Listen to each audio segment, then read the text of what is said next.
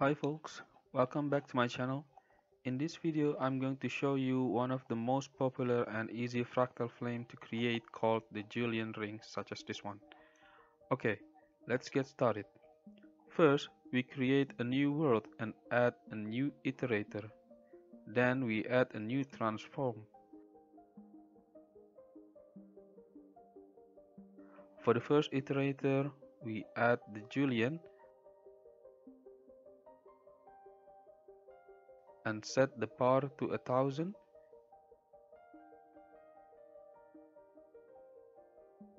and distance -1.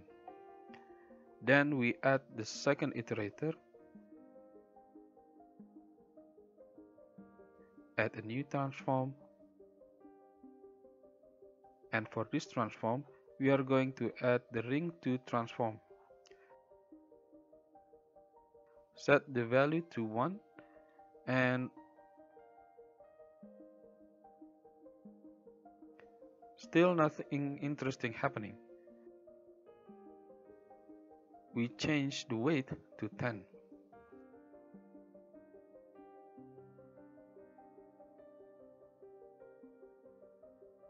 To make things more interesting, we need to move the second iterator, the ring2 iterator, just by a little.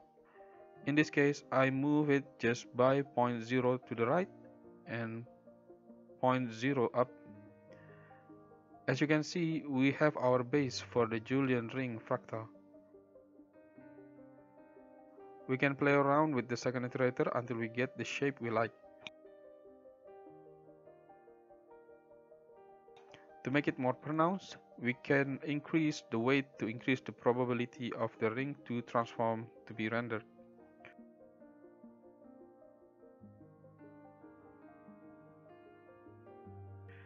We can increase the area between the ring by moving the second iterator away from the center point.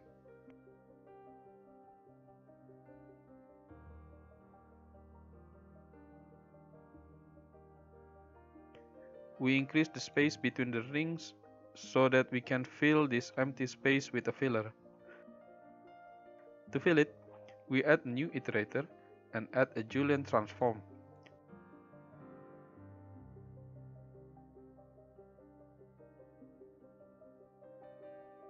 For this transform, we set the power to 100.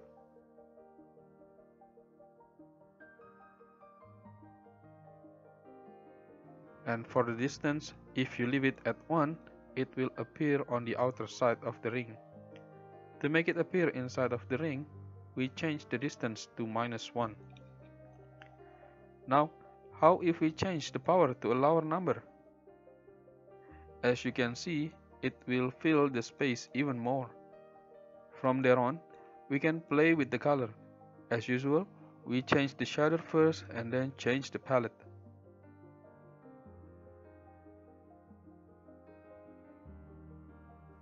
Do explore until you get the shape you like. You can also change the one of the axis length of the second iterator to -1. And we then can change the brightness to make it more pop. That's it for now. I hope it was useful. Please like, subscribe, and ask me anything about fractals. See you later.